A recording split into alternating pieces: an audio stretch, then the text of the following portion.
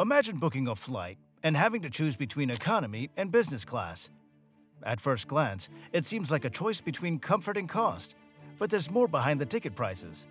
For example, a flight from New York to London might cost $800 in economy class, but over $2,500 in business class. Why such a big difference? It's all in the math behind ticket pricing. And today, you'll learn the methods airlines use to set these prices and how you can benefit from them. Have you ever thought about why seats in the front of the plane, business class, cost so much more than the seats in the back, economy class?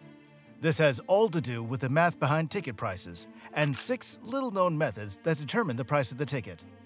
Now, let's talk about the most expensive airplane seat, the Residence.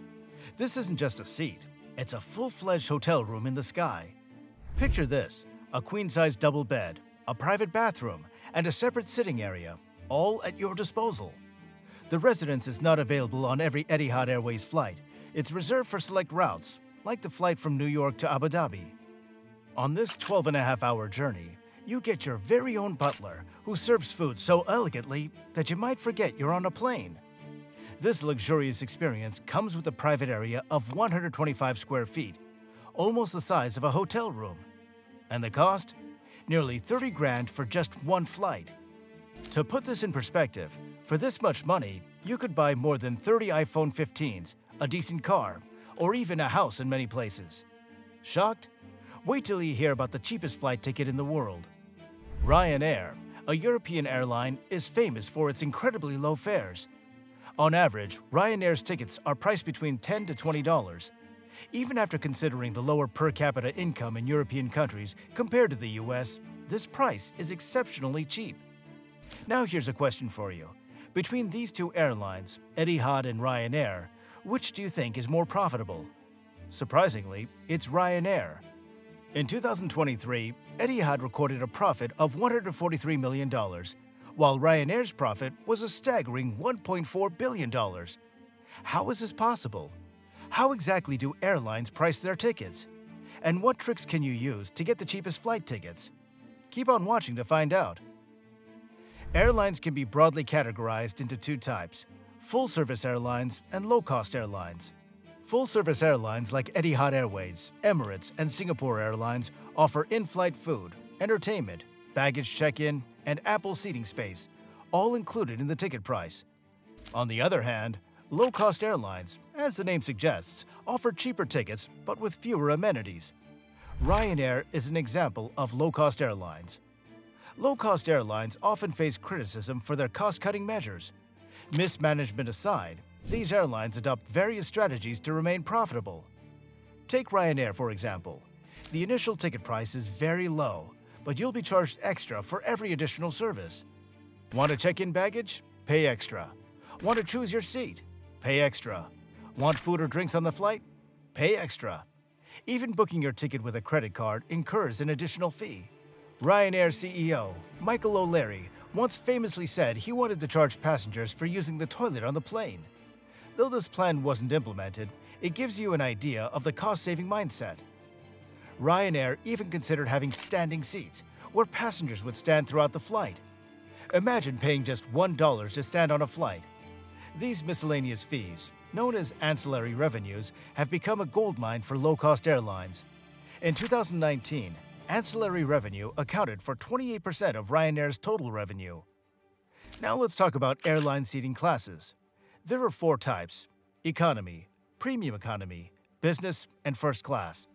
Low-cost airlines only have economy seats, while full-service airlines offer all 4 classes.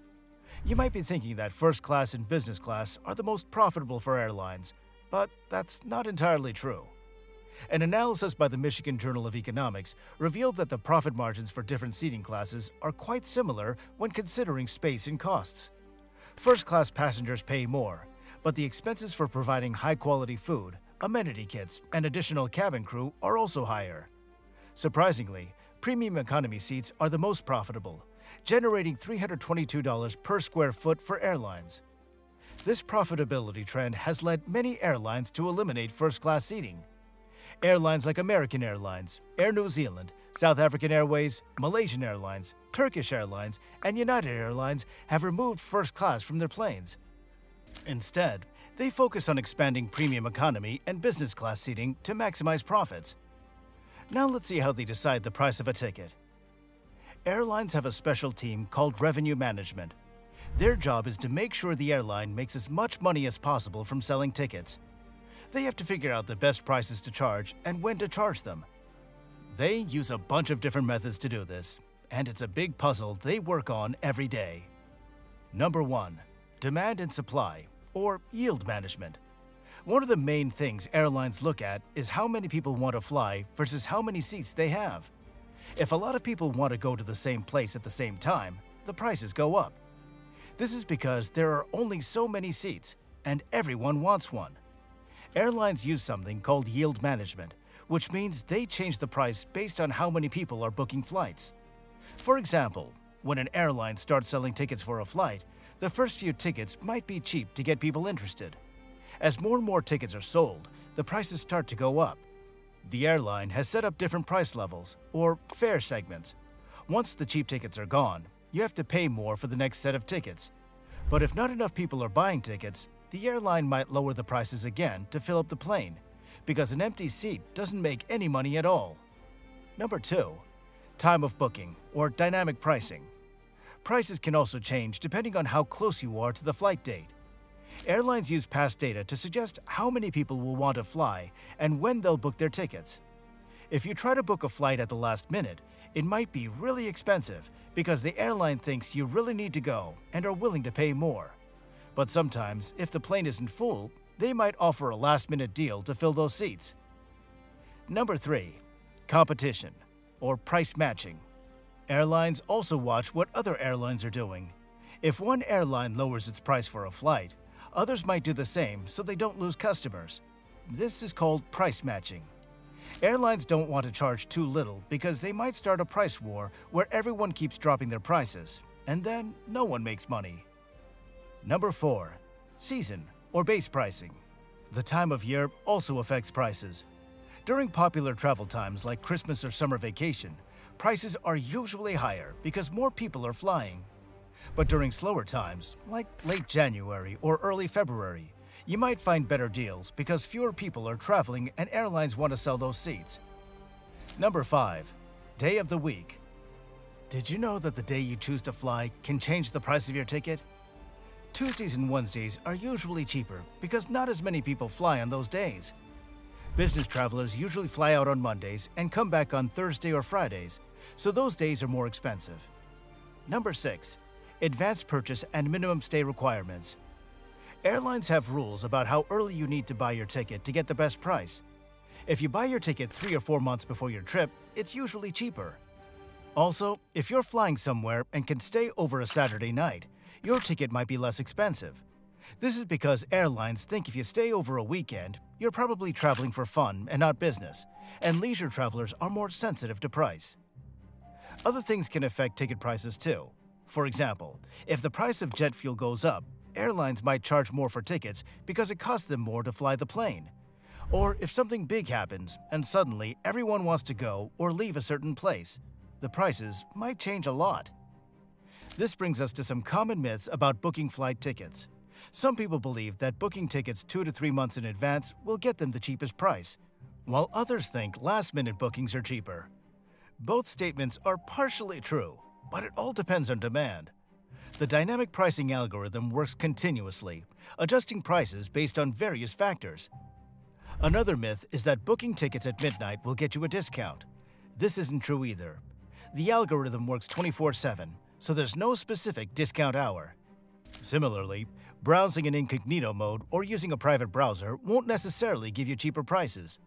The algorithm looks at overall demand, not individual user behavior. Now here's how you can get cheaper tickets. First, consider traveling on weekdays, especially Tuesdays and Wednesdays, as they're statistically cheaper than weekends. Business travelers usually fly on Mondays and Fridays, making these days more expensive. Second, use tools like Google Flights to find the cheapest dates for your trip.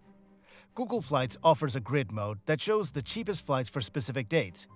You can also enable the Any Dates option to receive email notifications when the price drops for your chosen route. Third, consider nearby airports. Popular airports are more expensive, so check smaller secondary airports. Fourth, look for stopover flights. Sometimes adding an extra destination can make the flight cheaper. And lastly, compare prices on different websites. Besides Google Flights, use Kayak, Skyscanner, Kiwi, and Azair to find the best deals. These websites give you a comprehensive view of available flights and prices. So, in the end, does a business class upgrade really justify its price tag? You see, business class isn't just about fancier meals and more legroom. It includes some pretty cool perks. You get to relax in comfy seats that often recline all the way down into beds, which is awesome for long flights because you can actually sleep well. Plus, you usually get access to an airport lounge where you can grab food, drink, and Wi-Fi before your flight, away from the crowded terminal. But here's an interesting fact. While business class offers a lot of extra comforts, whether it's worth the extra cost depends on what's important to you. If you're traveling for business and need to be fresh and ready to go as soon as you land, or if you value personal space and comfort, the perks of business class might be worth it. On the other hand, economy class gets you to the same destination without the fancy benefits, but at a much lower price. If you're just looking to save money, or if you're going on a short flight, economy is definitely more wallet-friendly. Thanks for watching.